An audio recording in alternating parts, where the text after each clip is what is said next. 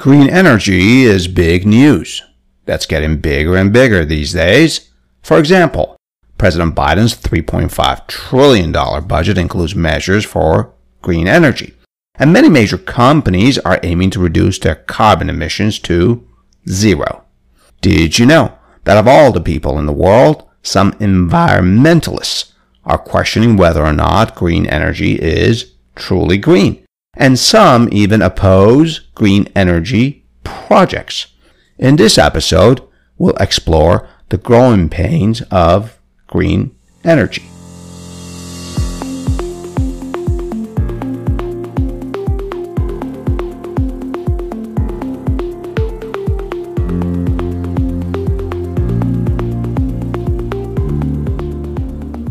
Hey there, news peelers. Today is August 13, 2021, and this is Adel with the Peel.News.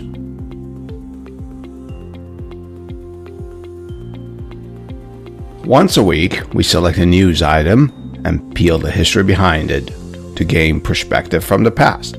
And oh boy, sometimes history gives us a good laugh. Sometimes it offends. And sometimes it just shocks. Like, did that really happen? I'm telling you, you can't make up some of this stuff that happened in our past. So grab a cup of coffee or your favorite drink, or both, and let's get into it.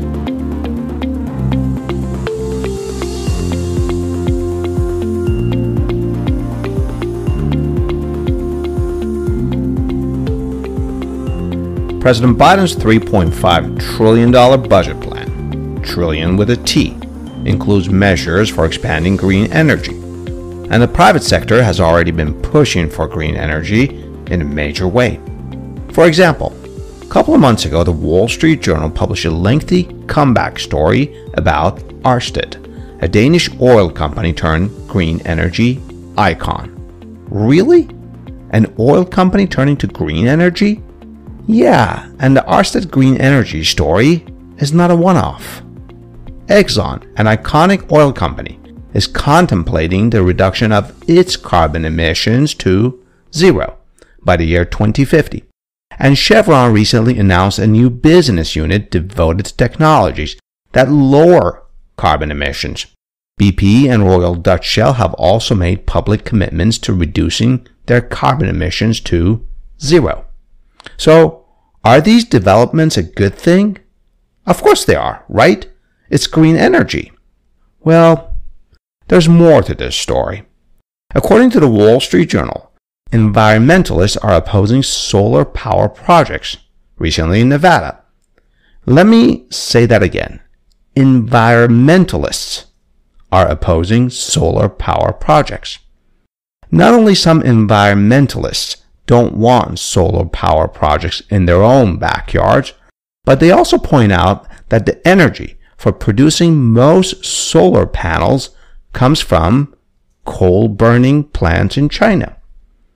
And it's not just solar panels. Recently, the New York Times published an article in which it attempted to answer the following question: are electric cars really as green as they want us to think they are? And how about hydrogen as the fuel for future? Well, the New York Times cites a recent peer-reviewed study that suggests producing hydrogen for fuel may actually be worse for the climate than previously believed. And such stories are not confined to major newspapers and peer-reviewed publications. A shocking, just really eye-popping documentary on Amazon Prime titled Planet of the Humans basically stands for the proposition that green energy is headed down the wrong path. This is a 2020 Michael Moore film that was produced by Jeff Gibbs and features Al Gore and Richard Branson. So, to dig deeper and better understand the history of green energy, its development, and its laws, we decided to speak with Ms. K.K. Duvivier. She's a professor at the University of Denver Sturm College of Law and chair in Natural Resources Law.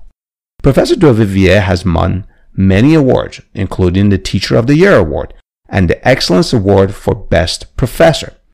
In addition to teaching law, she's professionally engaged with many organizations. For example, she served as a trustee at large for the Rocky Mountain Mineral Law Foundation. She's also the author of the Renewable Energy Reader, a 2011 book, and the Energy Law Basics, a 2017 book. Before getting her law degree, Professor Duvivier received a degree in geology and interned in the mineral departments of the Smithsonian Institution and the Hudson River Museum. Later, she worked for a company as an exploration geologist, where she mapped and coordinated field operations in Colorado, Texas, and New Mexico. Professor Duvivier has also designed and built a near-zero energy home that has been frequently featured in sustainability tours and has won an award from the Colorado Renewable Energy Society. A link to Professor Duvivier's academic homepage, which includes a list of her publications and accomplishments, is provided in the detailed caption of this episode. So stay with me as Professor Duvivier and I peel the history behind this news. This podcast is available on all your favorite podcast platforms, including Spotify, Google, and Apple. And if you're listening to us on Apple, please write us a review. And don't keep it to yourself. Tell a friend about the Peel.News podcast.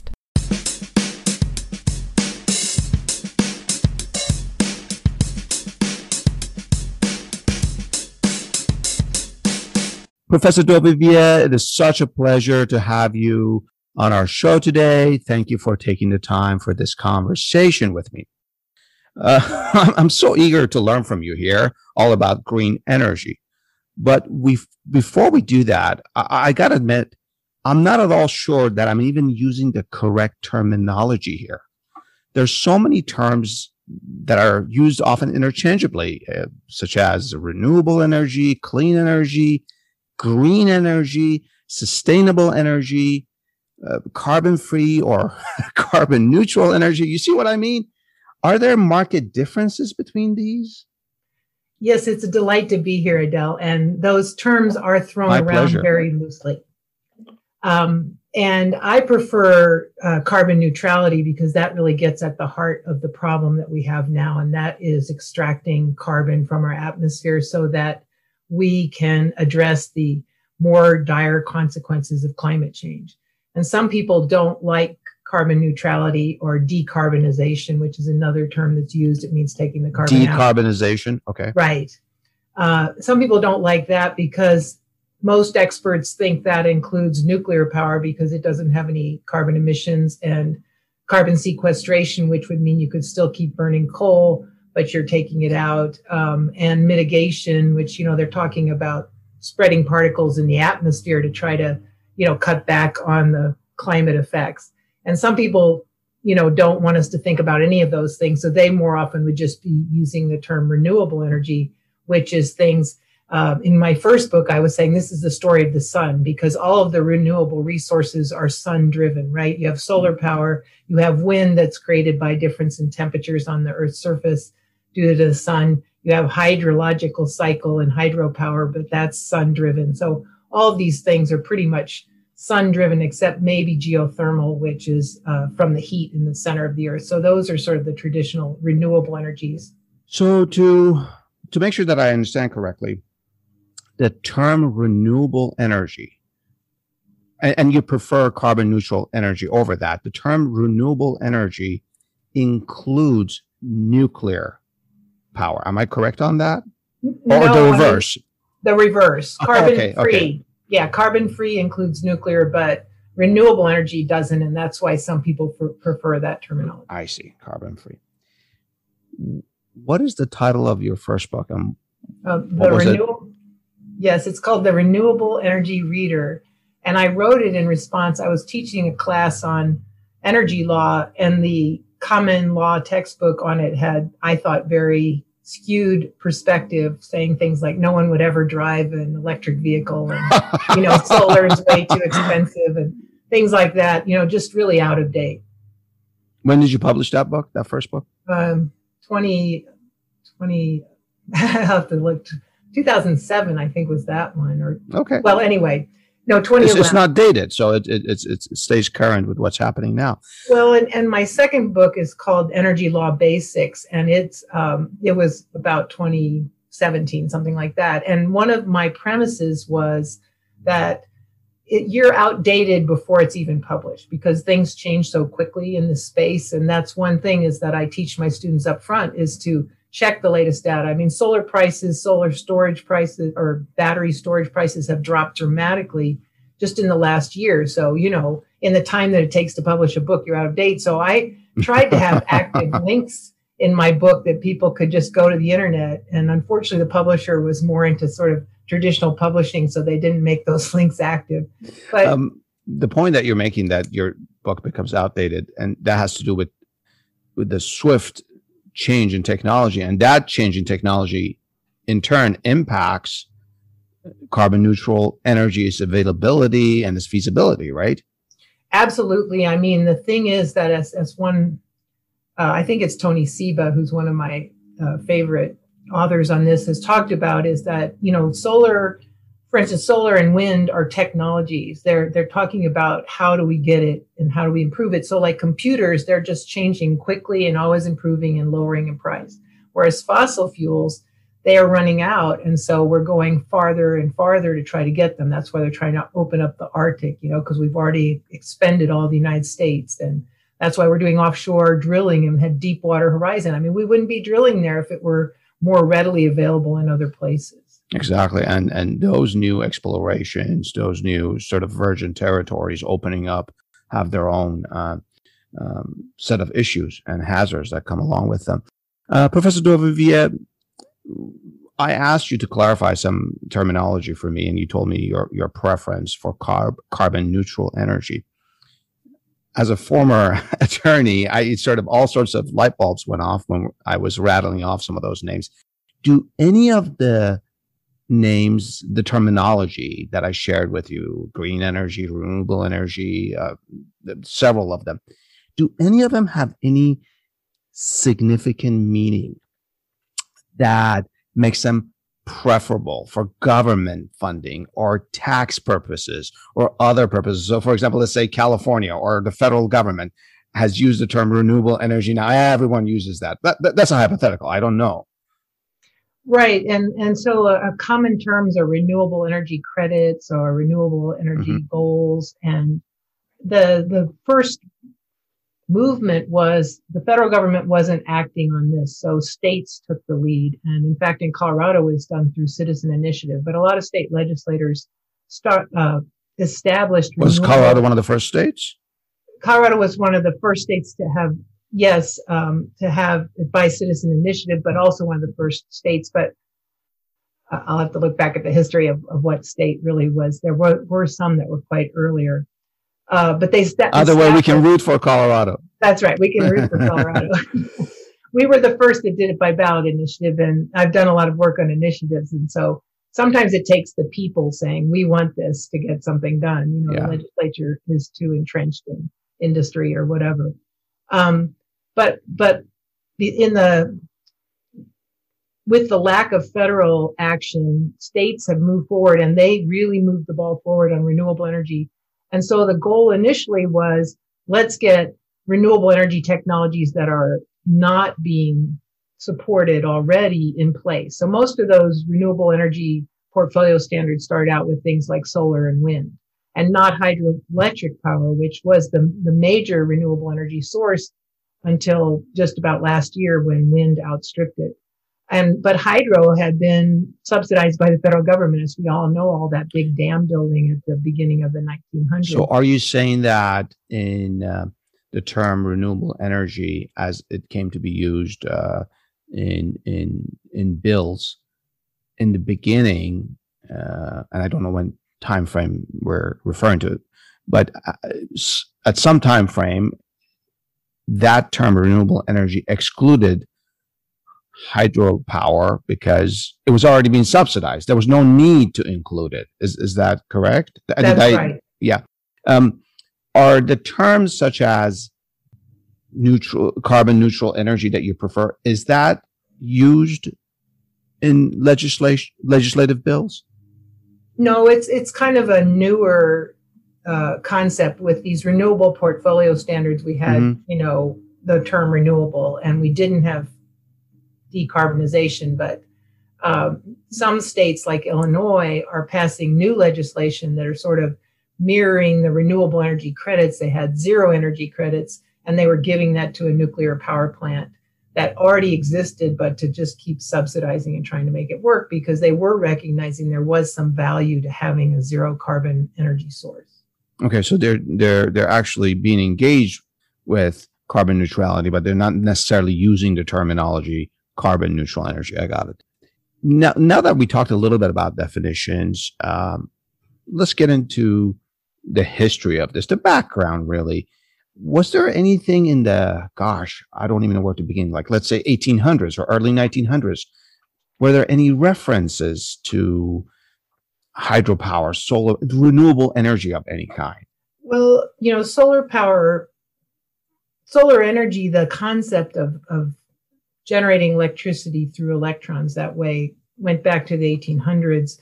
And so, some of the early people recognized that that would be a valuable source of power. Some people know Werner von Siemens. I don't imagine the company Siemens in Germany was named for him. Yeah, that's like the General Electric of Europe, comparable right, in back days. Yeah, okay. So he had created the dynamo, and when he heard about, What's the dynamo? Oh, it's a generator for electricity. I see. So it moves, when they figured out that you could move something in a circle and then generate electricity through it. Okay. But he recognized back in the 1800s that, with the concept of solar being both without limit, that solar energy is without limit and without cost, and it pours down on the earth every day. I mean, in fact, every day the earth produces enough power the sun produces enough power to meet all of our electric needs if we could capture it. That basically, he said that solar will be there after all the coal deposits have been exhausted and forgotten. And so people did recognize early that this had a lot of potential, but it took us a long time to get solar to the place where it's readily available. And now it's one of the least cost sources of electricity generation. So it took us a long time. Somewhere, I suppose, in the mid 20th century, the concept of carbon neutral energy, or renewable energy at least, began to gain currency, right? Well, it's interesting because the first impetus to fund research on solar energy didn't really come from the idea of carbon. We weren't that aware of the human impact on climate change. And so what happened first was that we realized, we're running out of oil in the United States, and we've moved all this oil production to countries that are hostile to us. And so, are you talking about like Middle Eastern countries? Yeah, like Iran and Iraq, and the three of the top five are Iran, Iraq, Saudi Arabia. Venezuela is another one, and then Canada, which hasn't been. But all these countries that they predicted. M. King Hubbert, who worked for Shell, predicted in 1956 that the U.S. would reach peak oil in the 1970s, and he was right. That was. You mean peak oil, domestic peak oil production? Yes, but I have to clarify because a lot of people get this confused, and I was a geologist, so I love to make this distinction. You're an expert on this. Oil deposits were conventional. They're called conventional oil deposits, and how they were extracted was that they were pools. The oil would migrate through porous bodies and then be trapped somehow, either in with a fault or an anticline. And so that's what we were drilling back in the 70s. And we did reach peak conventional oil in the 1970s. And but now with 3D seismic and directional drilling and fracking, we've been able to get oil from different types of geologic deposits. So that's why if you look at a chart, U.S. oil production did go up. Last year, I think we were the world's number one. We reached, historic highs. We still didn't meet all of our needs. We weren't independent, but we were significantly more independent with producing U.S. oil because of fracking. But with respect to conventional oil, which is really all they knew in the 1970s, Mm-hmm, we realized, we're really dependent on this supply of oil from countries that are hostile. Let me see if let me see if I can tell where you're going. You refer to Iran, Iraq, Saudi Arabia in 1970s, and we were reaching peak oil production. Are you inching towards the oil crisis in the early 70s? Is that where you're going? Right. So in 1973, under the Nixon administration, we had an oil, where the oil countries finally figured out that they could gather together and set a price for oil and have some impact on the West. Create a cartel. Yeah. And actually, who created OPEC was a Venezuelan who had studied in the United States and saw that we were doing the same thing in Texas, that they were basically limiting production in order to set a price. So they said, oh, well, internationally, we're going to apply that. And then we created OPEC. They created OPEC. Only we could slapped OPEC with the Sherman Act, right? That's right. Yeah, some sort of antitrust. So this happens. Go ahead, please. This is fascinating. So that happened in 1973. And so, Nixon became concerned with how oil was hurting us internationally. And he tried to do some things about it, but he actually did not try to develop renewables. That was really Jimmy Carter's brainchild. And from the beginning of when Jimmy Carter came into office in 1977, so even before there was another problem with the Iranian oil crisis, Jimmy Carter was pushing. Which happened in, are you talking about Iranian oil crisis, the 1979 Islamic Revolution? Okay. Right. Okay. But before that, in 1977, Jimmy Carter had already started to, push things toward the renewables. I mean, he was a nuclear engineer, so he was into innovative technologies. He established, in 1977, he established the Solar Energy Research Institute that's out here in Golden, Colorado. And it was, developing new technologies, obviously focusing significantly on solar.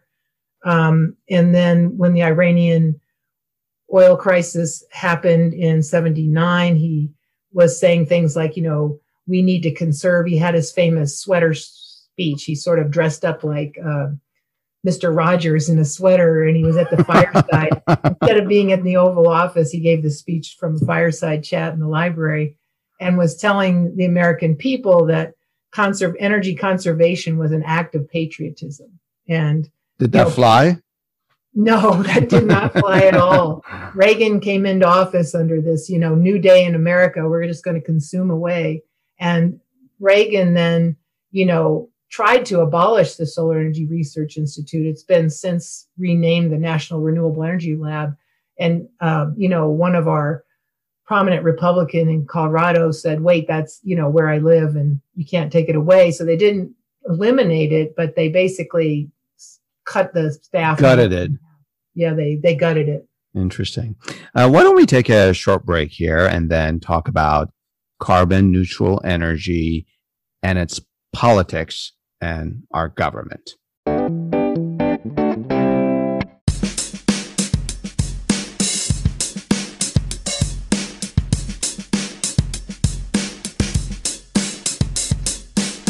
Professor Duvivier, we think of Republicans as being not so friendly to the environment, just generally speaking.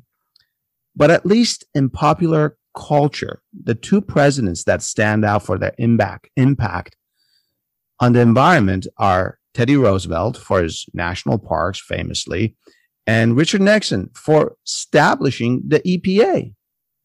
And they were both Republicans.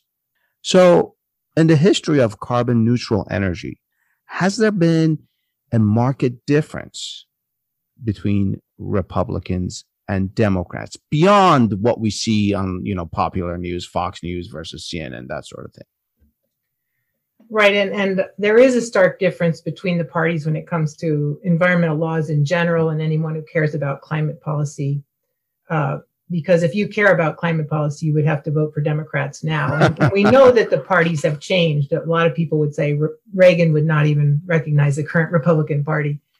But, Nixon was an astute politician, but he also knew that there was bipartisan support for environmental laws at the time. He was dealing with a totally Democratic House and Senate who introduced these environmental bills that created the National Environmental Policy Act, NEPA, in 1969, the Clean Air Act in 1970, the Clean Water Act in 1972, and the Endangered Species Act in 1973. So those are seminal acts. Those are really profound changes. I mean, we're talking right now about, the Supreme Court said, yes, EPA can regulate climate emissions through the Clean Air Act. So they're still using that act that was Nixon of all people. Wow. Right. Okay. Yeah. So you're saying this had to do with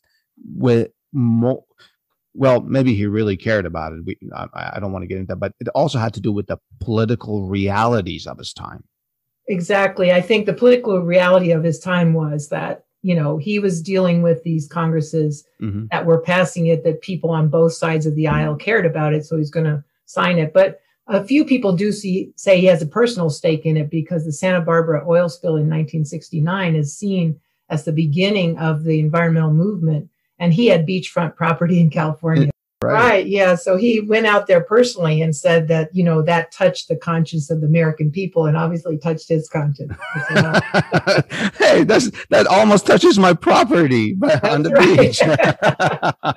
I see. So going forward, how have the parties changed? Well, and I think what I just want to talk about a little bit is the political football that we've had with climate regulation. Please and again, do. Yeah. I think I didn't talk about this a little bit earlier, but you might want to weave it in, is that we talked about how in the 1970s, when we first started developing research on renewable energy and talking about renewable energy, we were worried about the peak oil and the fact that we weren't going to have oil. So it was a matter of national security. Right. Okay. National security. But then in, the 1980s, we started realizing, there's a bigger problem worldwide. We have this climate issue. And it wasn't until late 1988 that the Intergovernmental Panel on Climate Change was created. And then in 1990, their first report said humans have an impact on climate. And what they've done consistently since then is expanded the consensus of scientists that have contributed to that report, saying that's right, and here's more evidence, and here's more evidence. I mean, they look everywhere. In my class, I usually say, okay, here it is with respect to species. Here's the evidence of climate change with respect to sea ice. Here's what are sea ice? Sea ice. Sea ice. Sea ice as in ice on sea. Okay. I know. Yeah. My I thought daughter, you were using an acronym.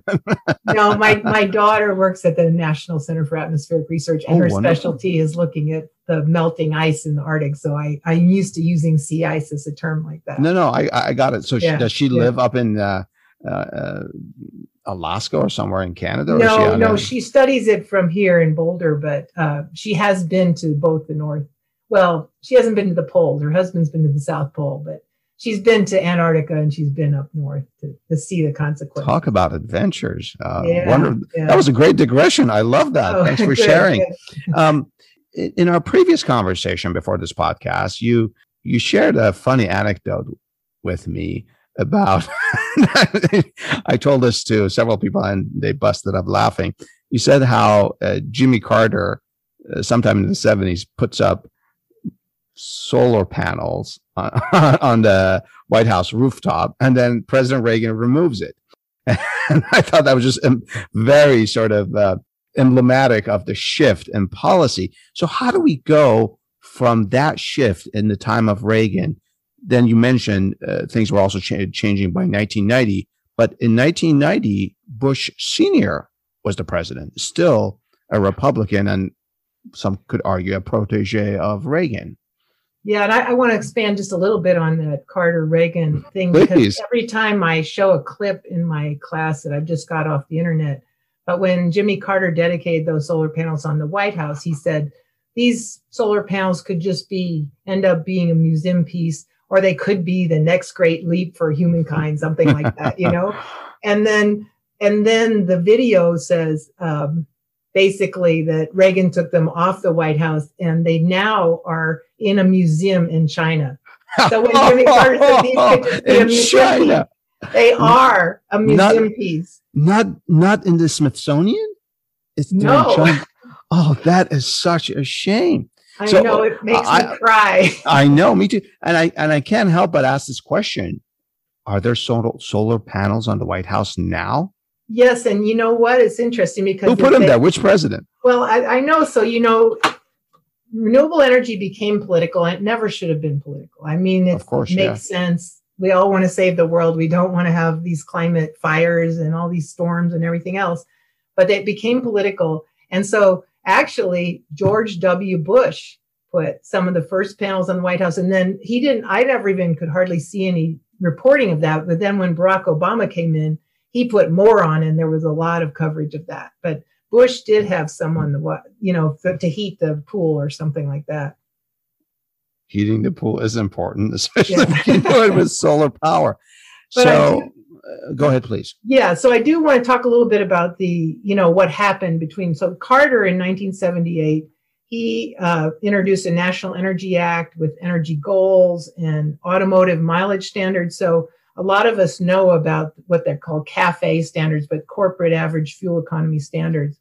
And that means how far a car has to go, on a gallon of gas. And those of us that are old enough remember that Jimmy Carter had us driving at about 50 miles an hour so that we could get the best gas mileage and not be wasting gas. Again, because the focus was we don't want to be using Middle Eastern gasoline. Yeah. But then basically, if you look at the timeline, under Reagan, the CAFE standard was temporarily decreased.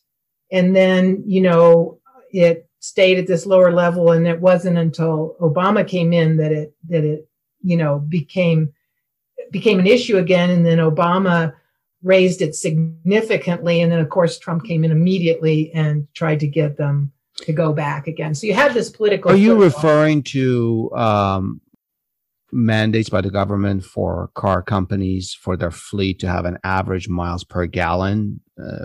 Is that correct? That's correct. And, okay. And what that turns out being, for instance, with the Obama rule, he wanted 54 miles a gallon. It means that a certain percentage of their fleet has to be electric in order to meet that goal. Which some companies even sell that at cost or sometimes at a margin of loss because they can sell these gas guzzling SUVs and make a lot of money, but they still stay within the government's mandate. Correct? Right. Okay. Yeah. Okay. So what happens? Well, I mean, I guess the Trump administration tried to change those, and the Biden administration is currently trying to bring them back up again. But, it created this division. The industry, a lot of the car manufacturers got behind it because they knew this is the way it's coming. And as you know already, the Biden administration has been pushing electric vehicles, and there's some legislation coming in. So they were on board. But then when the Trump administration came in, you had a division of the car companies because a lot of them said, we know that the future is in electric vehicles, so give us the incentive to do this. And some companies were saying, no, we're going to keep fighting for what was there before. And one thing that I show often in my class are clips from the movie Who Killed the Electric Car, which is fairly old now, but Does that have to do with the DeLorean? No, it's the EV1 that the California Air Resources Board, that GM was experimenting with it in California. And somebody who was on the board of GM said this was our opportunity to be in the front of developing electric vehicles. And he thought that they really blew it. And some of that had to do with government incentives. The government was, giving very low rebates for having a hybrid Prius or something like $1,000 or $2,000. And they were basically giving you a complete tax write-off for the Hummer. So, no. An accountant said, we have to tell our clients to buy a Hummer because that makes the most sense tax-wise. I missed that boat too. Yeah, we didn't get our Hummer. Oh boy, I was not aware of this. Where are we with the Biden administration on that? Yeah, or is it too early to tell? I think it's too early to tell. I'm not sure where that one went. I mean, another one that often came up that you've seen is that. basically California has been wanting to have stronger emission standards because it has a lot of air pollution. And so Mr. Trump, I think, didn't like that. I'm just speaking out of memory from a couple of years and ago. again, going back politically, the Bush administration opposed it too. So the federal government gave them an exemption to go ahead and have their own higher standards. And then the Bush administration said, no, we're going to deny California that. And then they were in courts. I train a lot of law students, so I have to say, bless the lawyers for not letting these things change too quickly.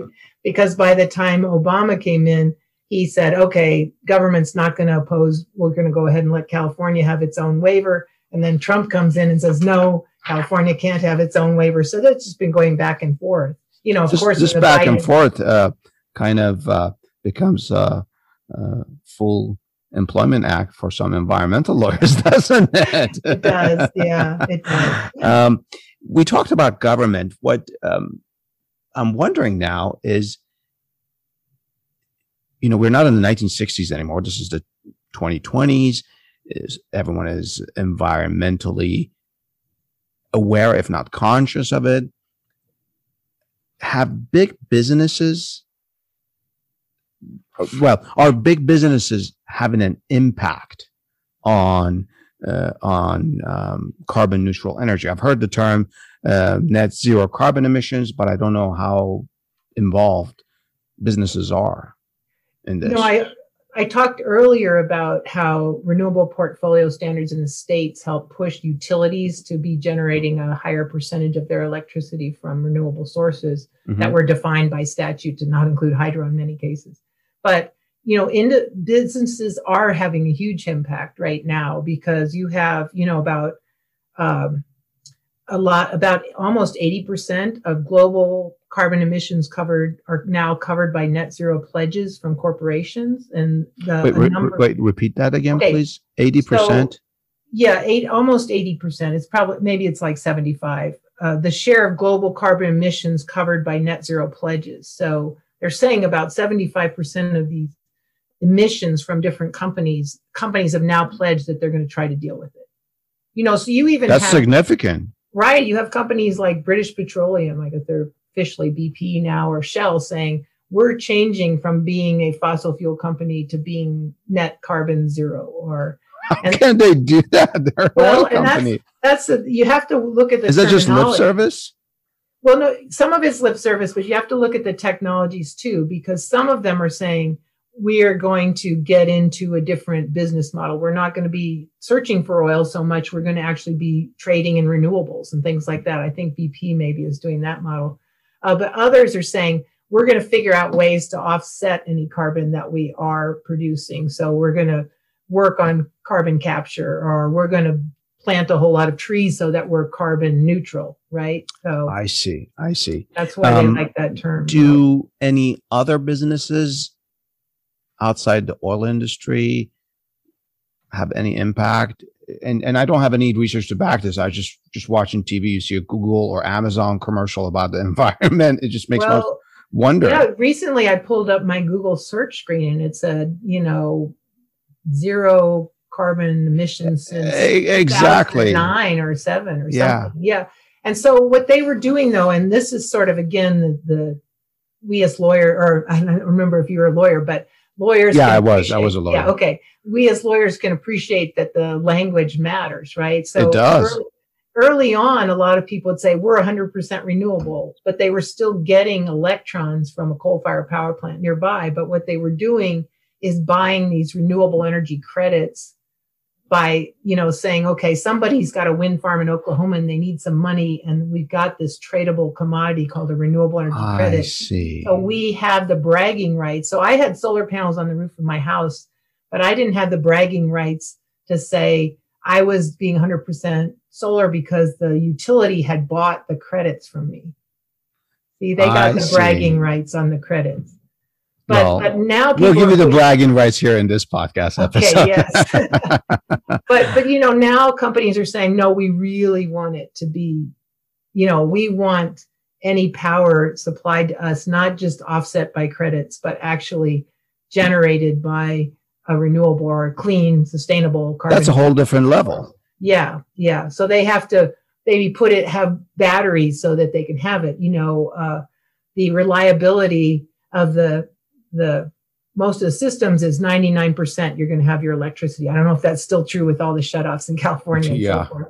But, the tech companies wanted 9 nines, they called it, which meant 99.99999, 9 digits out of reliability, because they don't want to lose the data, right? Of course. So they have their own backup systems, but they could either, and what's happened in California is when they have the shutoffs, some people choose fossil fuel backups, like a diesel engine, right? And that doesn't help. It creates more pollution. It creates more, this cycle that we get into is now we're contributing more greenhouse gases. Now we're going to have more fires. But then others are doing battery and storage, so that they have a clean solution. So a lot of the tech companies are saying, okay, we want clean backup, that kind of clean backup. Yeah. This is Professor Dovivier. This is such a great segue for the next segment. Why don't we take a short break? We'll be back to talk about our progress or perhaps some failures when it comes to developing carbon neutral energy. We hope you are enjoying this podcast. And if you are, then why not treat us to a cup of coffee? That's right. For the price of a cup of coffee, you too can become a monthly supporter of the Peel.News podcast. And it's easy. Just click the support link in the detailed caption of this episode. And while you're there, check out the information about our guests and attributions to our theme music. And thank you.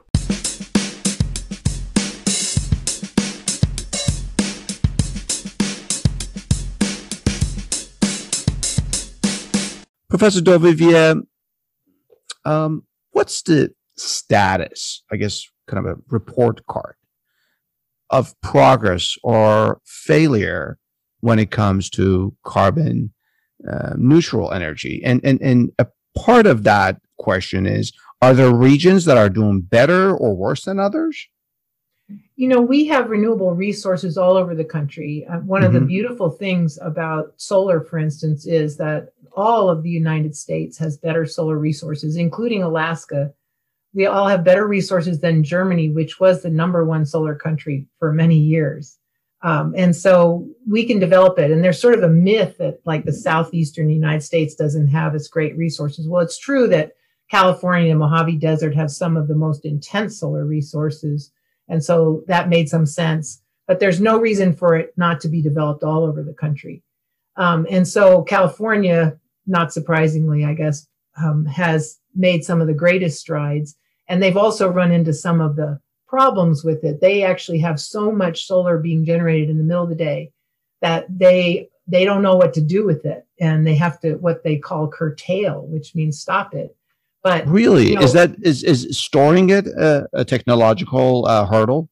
Well, so they are moving toward more storage. And the solution, I think, is more storage. And the other solution is, I don't want to get too geeky here, but getting into demand side management, which means if people have electric cars, encourage them to charge them when all that solar power is being generated. And the utilities aren't quite doing that right now. So if I may interrupt you for one moment, for example, in Southern California, Edison and PG&E in Northern California, I'm familiar with both, they actually charge you less if you charge we have an electric car, charge it at night after 10 p.m. So it's actually a disincentive for me to help with that, with regulating, calibrate that demand that you were. I'm getting geeky on you now.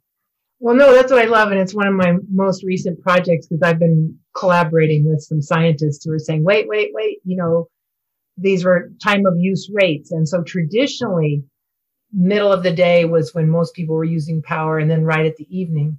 But now that there's so much solar in California, that middle of the day could be, so for a while, solar was filling the need of the most valuable electricity, right? Because that's when the most demand was. But now there's so much solar that the utilities are saying, well, actually, we don't want it all at that time. So they've created these incentives to charge at night. And if the wind, obviously solar is not being produced at night, maybe the wind is blowing at night. So you are helping with renewables, but other nights the wind's not blowing. So these sort of antiquated rates are out of step. And we really need, we came from a system where it was turn on the coal-fired power plant and the power goes one way and we don't have to think about it.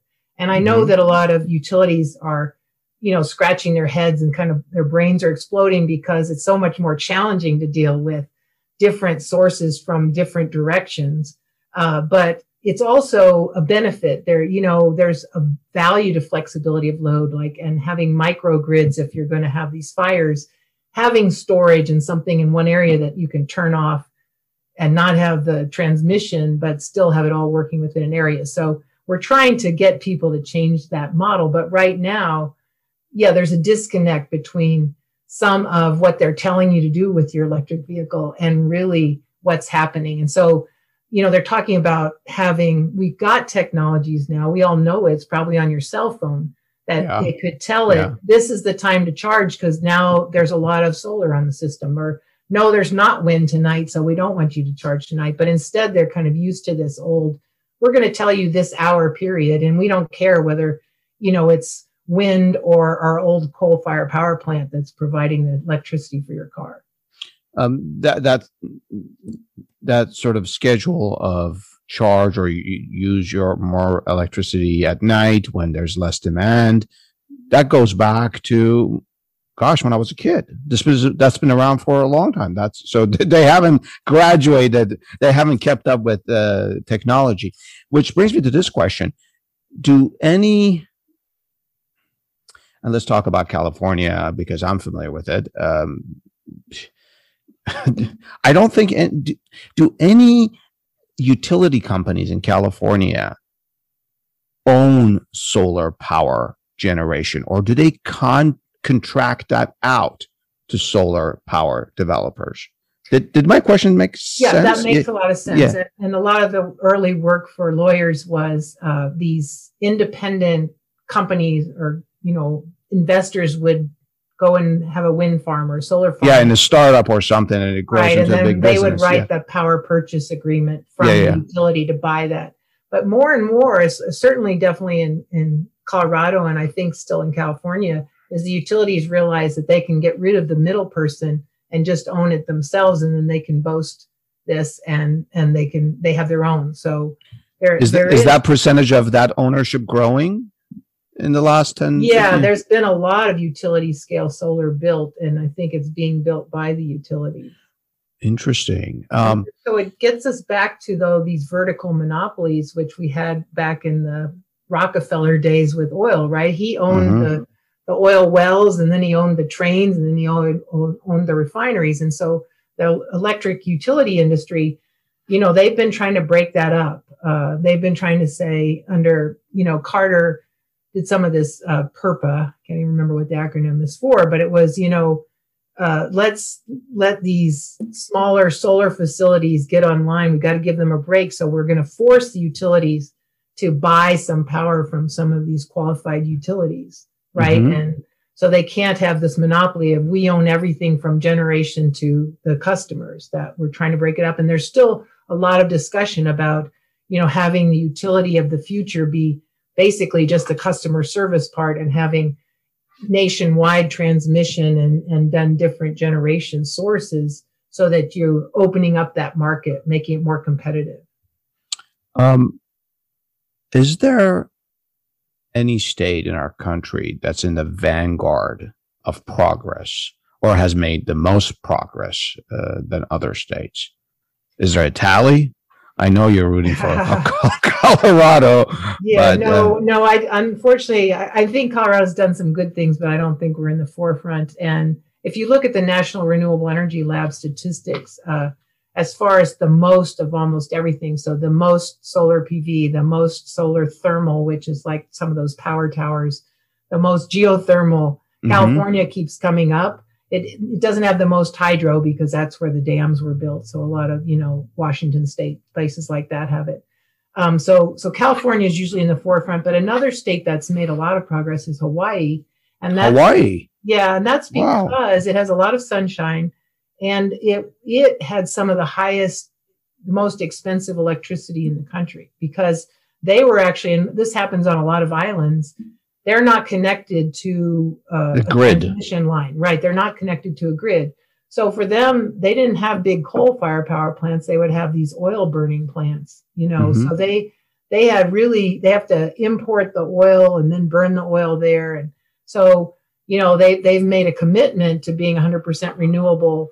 I think it's renewable in their case, sooner than a lot of other places. They have a few growing pains with that and trying to deal with, one of the things is, okay, everybody in this neighborhood has solar panels on their house. So the distribution line or the line that's coming in can't deal with all that, but we need some more over here. So they're looking at where should you be putting it. I mean, our country is not the best at planning ahead.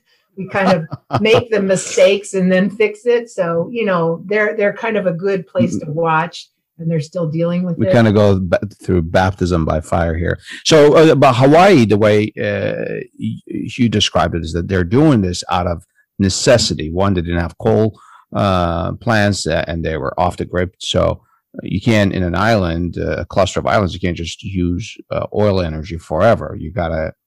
That's right. That's a good testing ground for the rest of our country. Yeah, and a lot of people have said that transmission is key because while the sun may not be shining over here, it's shining there. Or even if a cloud goes over, you don't want the power to stop. So it's the broader the range, the better renewables work, right? Because the wind's coming through and it's blowing here, and then it's not. So as long as you've got it somewhere along the line, you're generating power. In talking about carbon neutral energy and renewables, we touched on progress. I wanted to talk about a film that I recently watched. It's by Michael Moore. It's kind of a special interest documentary. It's on Amazon. It's called Planet of the Humans, and I think it's also on YouTube. Some stars such as Al Gore and Richard Branson, and also the famous author and environmentalist Bill McKibben are all in it. I got to tell you, for me, watching the film was just a big downer. I mean, it was just hard to watch the film. And the message was basically is that we're doomed. Green energy is not green at all, because I'm just sharing what I learned from the film, because it takes more fossil fuel energy to build a renewable energy or a carbon neutral energy plant. So kind of why do it? I'm not interested in talking about the film, Professor Dovivia. I'm interested in talking about the premise for which it stands. Sort of, is this too much? Is it too dramatic? Is it? And it was sort of saying that how environmentalists are opposing these solar plant developments. Does this comport with reality? Yes, I watched that film too, and I'm actually a pretty big Michael Moore fan. So I was disappointed that he didn't actually, as I understand it, he wasn't maybe really, he just supported the film, and the Gibbs or someone else created. Yeah, I think Gibbs was the director. Yeah. Yeah. And I would have given that director probably failed my class, because one of the first things that I tell my take it he won't be enrolling in your classes. That's right. Here's warning: do not come to my class, because there were so many errors in that film. I mean, one of the first things I teach my students is it has to be up to date. I think I told you my textbook had links so that I knew the book was already out of date. Yeah. And so, he had data that was more than 10 years old, and this perpetuating this myth that solar is just too expensive. No one's ever going to be able to afford it. And as I told you, it's one of the least cost ways of generating. It's definitely cheaper than coal, and it's below in many parts of the country natural gas, because coming back to that, discussion that Siemens said, hey, it's free. So once you build the plant, you've got it, right? And so that was so out of date. And then the logic was so poor, to say, okay, because there are some problems with renewable energy, then it's not any better than fossil fuel. Well, that's been refuted over and over. Like, for instance, one of the things that I hear people say is, okay, I've got an electric vehicle, but I'm charging it from the utility that's burning coal to make the electricity. That's kind of what the film was saying. Yeah. Right. Yeah. But that's been refuted by scientific evidence. I mean, first of all, it's sort of a bad premise to start, because with these renewable standards, maybe the year you bought the car, it was 90% coal, but in 2 or 3 years, it's going to be only 40% coal or less and less because those utilities are moving toward renewable sources. So that's already wrong. But then there have been studies to say, no, the amount of energy, you're using the electric vehicles more efficient and it can run. So even if it were like a 90% fossil fuel burning source of electricity for your electric vehicle, you're still emitting less carbon than you would if you were driving the car with gas. So there were just so many errors that way that it was so frustrating. And, you talk about environmentalists opposing renewable projects. Well, that's unfortunately not new. It's not new. It's not new. And I do agree with one premise that these environmental groups in the movie may have had to, was that Americans are incredibly wasteful. We consume at least double per capita of energy that Europeans do, and I think at least 6 times what a Chinese person would do. And so we're extremely wasteful, and that's causing this problem, not really, that any human activity has a consequence. And we do need to mine if we're going to have any resource. And so to say, well, coal mining we've been doing that, so let's just keep doing that versus some other kind of mining in the renewable space, it's clear that there's less impact, or you can do with less impact. And as we learn, we can do different things. Like, one of the problems that they complain about the lithium ion batteries is, or that they require cobalt.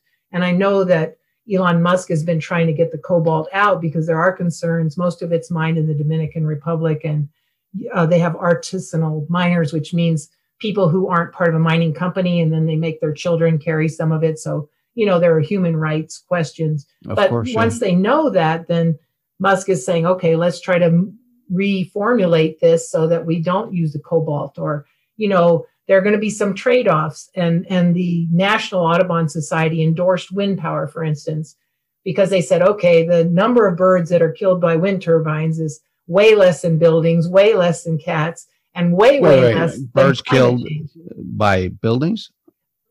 Yeah, buildings. The birds fly into your window.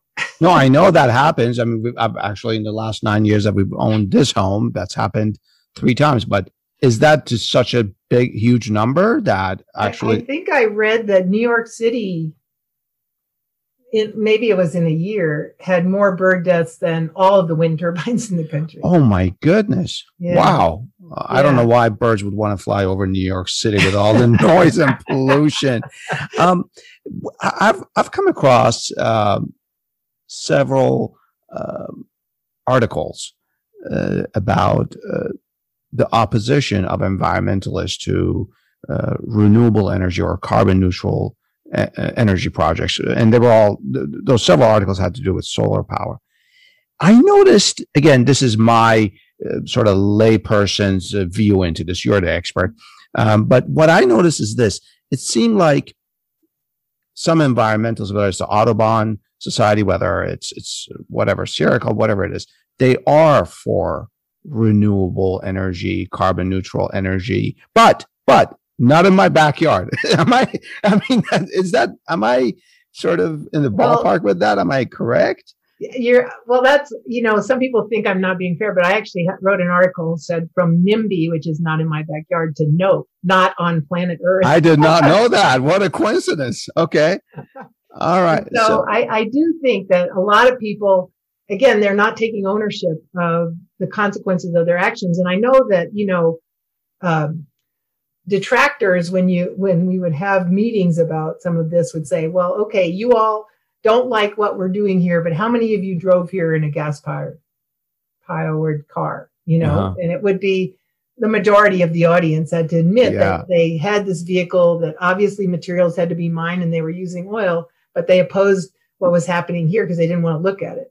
But I do want to come back to saying, I still do think that we have not done enough with energy efficiency. There's a lot to do with that. I talked a little bit about the wonky concept of demand side management, but it's like charging your car when the power is actually being generated. And so those could make a huge difference. But otherwise, if don't regulations need to be changed for that? Yeah. For example, for utilities to incentivize people to charge their cars smack dab in the middle of the day? Because most people.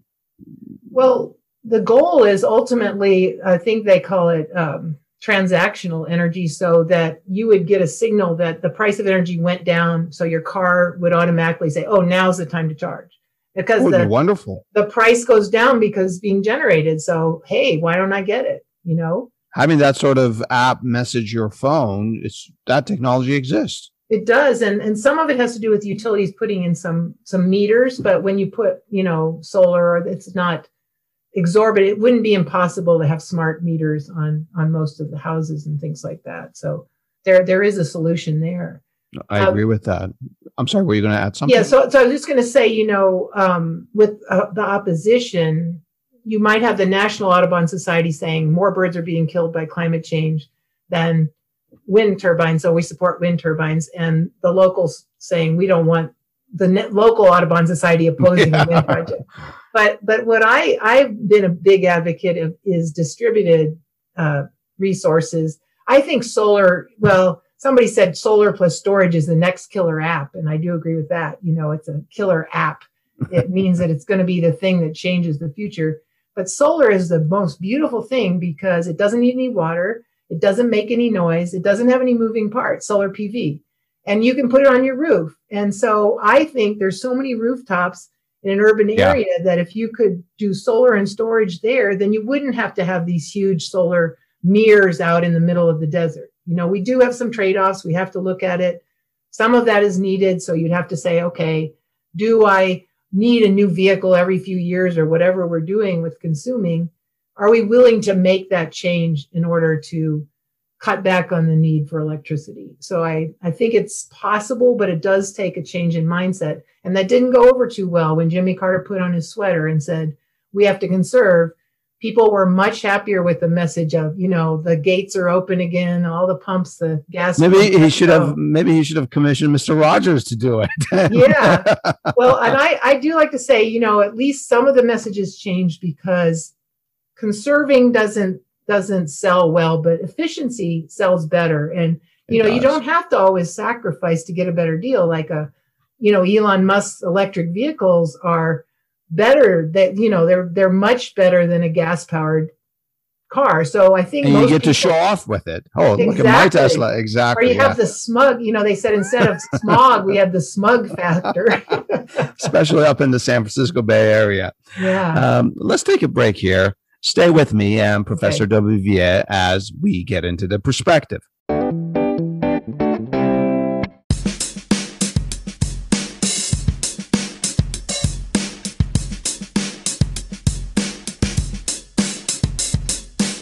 Professor Duvivier, we sort of touched on this in the previous segment, but I want to bring it to the fore. And I'll give this analogy. Most Americans are familiar with the growing pains of the social media industry, all the things that can go wrong with being on Facebook, Instagram, and Twitter. It has benefits, but it also has a lot of side effects. And during President Trump's administration, it even spilled into politics in a major way, right? So, and the industry, the social media industry, it's learning its way. It's evolving. So using that analogy, we talked about opposition. We talked about things that are going right, the grid, the timing during the day, and everything else. Is the carbon neutral energy industry also going through a process of growing pains, evolving? Absolutely. Actually, the beginning of almost every chapter in my book, Energy Law Basics, starts with a timeline. That's a 2017 book, right? Yeah, right. And okay. I thought it was important for students to try to put things into perspective. And as I told you, the book would be out of date immediately, but at least they'd have the history there. Yeah. So I was sort of trying to set this in for myself to understand. And I actually have written one article called Sins of the Fathers. And my premise was that because we messed up in oil and gas and with mineral severance and so on, we shouldn't make these same mistakes. But wind is kind of over 100 years behind all these other things. And so they're going through those growing pains that oil and gas or mineral extraction was going through over 100 years before, And so obviously And they went through so many regulatory changes and technological changes.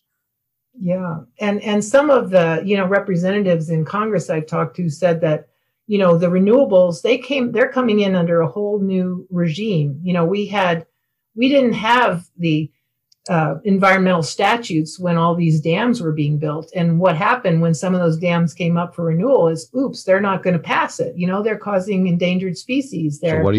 You tear them down? Well, they've closed down some of the dams. Oh, wow. Yeah, I mean, originally with coming back to Teddy Roosevelt, I think he was visionary.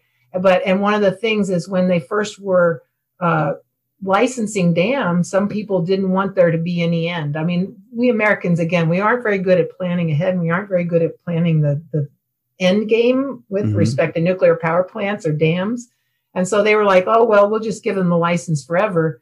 And Teddy Roosevelt. Oh, so you mean, but they didn't want any end. You mean they wanted a license in perpetuity.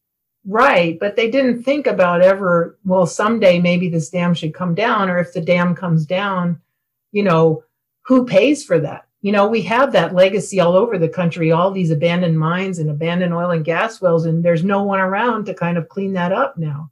And so Teddy Roosevelt, he said, well, 50 years for a dam. So they had to come up for a relicense. So when they came up for the relicense, after all these environmental statutes had passed, some of them couldn't make it through that process. Yeah. But so now you've got, wind and solar, which are all after those statutes. So that makes it, they're expected to be at this higher standard where they have no environmental impact, don't kill any birds, or, that they're visual. I mean, the biggest complaint generally is aesthetics for solar or wind. And aesthetics, right? People don't. But most of these things are done out where there's less traffic. Well, we had Martha's Vineyard. I mean, look at Cape Wind and the disaster there.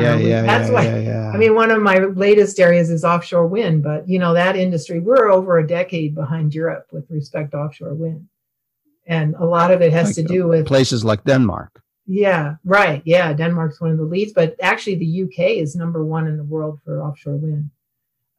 But so yes, we're going through growing pains. We've had a tax structure that's totally different. There are a lot of ingrained things. And I even argue that, the highway system is a subsidy for internal combustion engines, right? And we had obviously a lot of government support for hydro. We had a lot of government support for nuclear. And actually there's something called the Price-Anderson Act, which limits liability of nuclear people using nuclear power, or else they said they weren't going to get into it. So we've had all this government kind of subsidy in addition to whatever money subsidies they've gotten that renewables don't have. And one of the things that I was arguing in Colorado is that they have a statewide commission that says, here are the rules for oil and gas. And the statewide commission is, originally was just loaded with industry insiders saying, here are all the rules. And so counties couldn't prevent drilling wherever they wanted or whatever the rules were, whereas wind and solar, and so when finally the Colorado, for instance, said, okay, we're going to let local governments have a say in this, the oil and gas industry said, oh, no, we couldn't have that. That would just be too hard. We couldn't manage. Well, wind and solar have always had to deal with every local government having a say. And I've got which makes it so much more expensive and time consuming. Yeah, and I had an example in New York State where one county approved the wind turbine, but it crossed the county boundary, so they had to sue the other side. And by the time they got through with the lawsuit on that side and got approval, the council had changed on this side, and they didn't approve it anymore. So, that wind farm, I think, has still not been built. Versus a fossil fuel company comes and let's say they can be rest assured that the entire region, their jurisdiction, a state has the same law, and they just go up and down the state, do exactly what they want to within the confines of the law. That's fascinating. I did not know that. Now, we're talking so much about law here. And, I know you practiced law and later became a professor of law, but you had studied geology initially and actually worked in the field for several years. Is there anything from that experience that you'd like to share with us?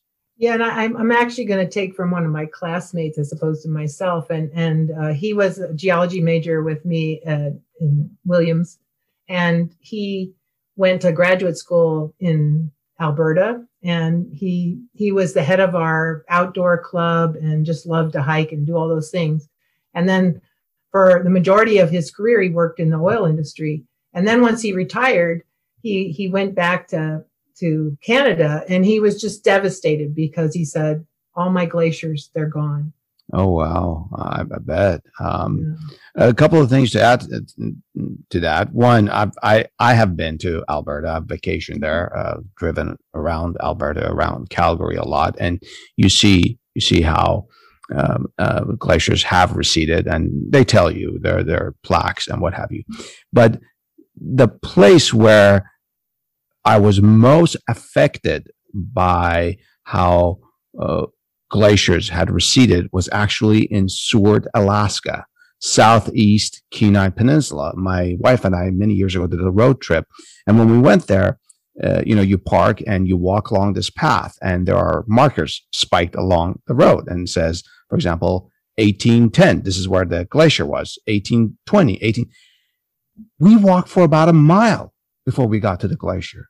Wow. It was so sad. I mean, you can't make it more visually impactful than that. So I certainly understand what your former classmate was saying. Maybe he should have visited Alberta more often. That's the lesson. Well, go back home and visit.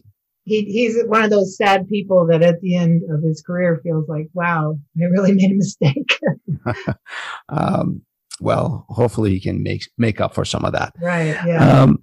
Before we end our conversation here, Professor Vivier, is there anything else that you wish to share with me, with our audience?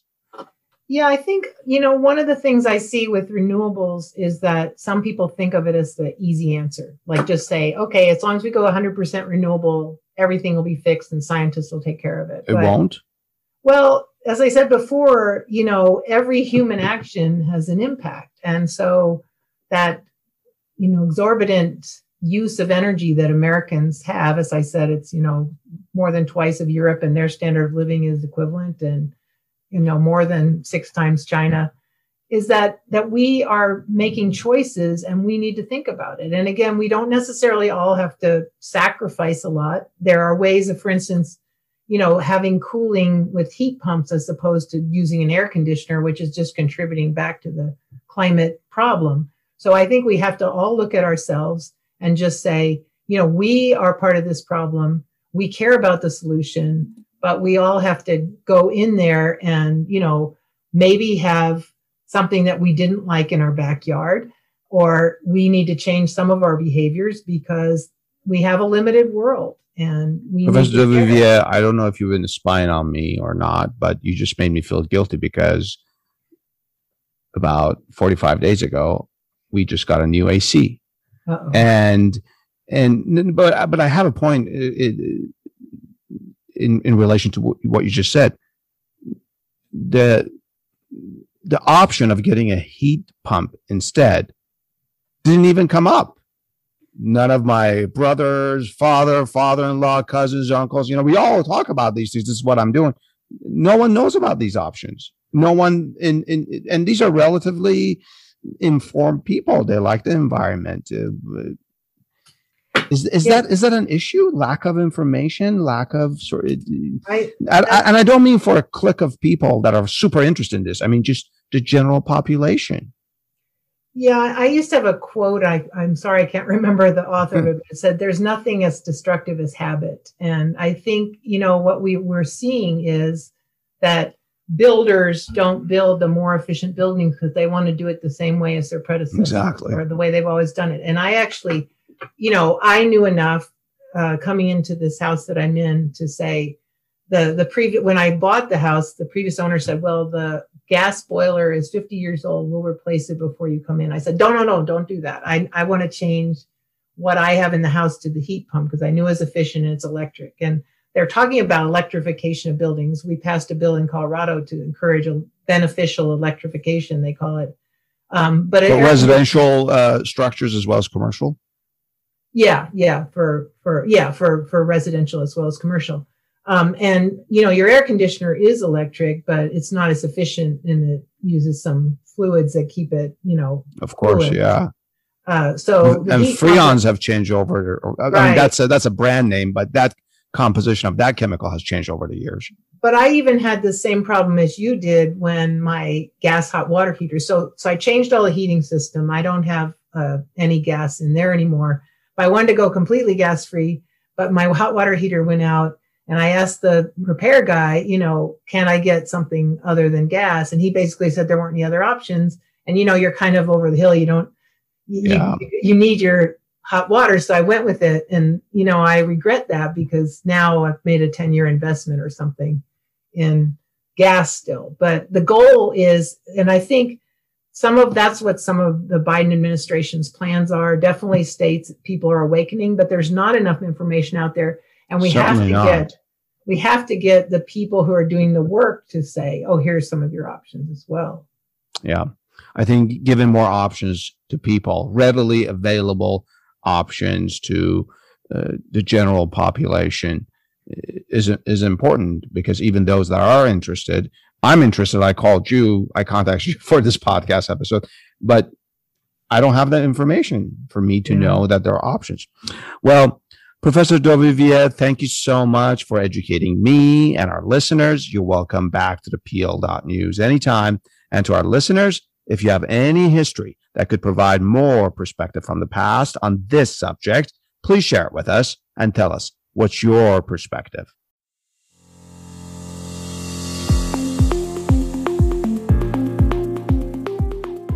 The opinions and statements of our guests are their own. We neither agree nor disagree with them. We're only interested in the perspective they provide through history. At the PL.News, we're honored that our guests share their expertise with us, most of which are based on years of scholarship and research. And we provide links to their projects and publications for your benefit, to review them if you wish. Otherwise, we're not affiliated with our guests. We just think they teach us pretty cool history. The history behind our news. Also, unless we explicitly inform you, we're not affiliated with any institutions, including Amazon, for which book links are shared here from time to time for your convenience.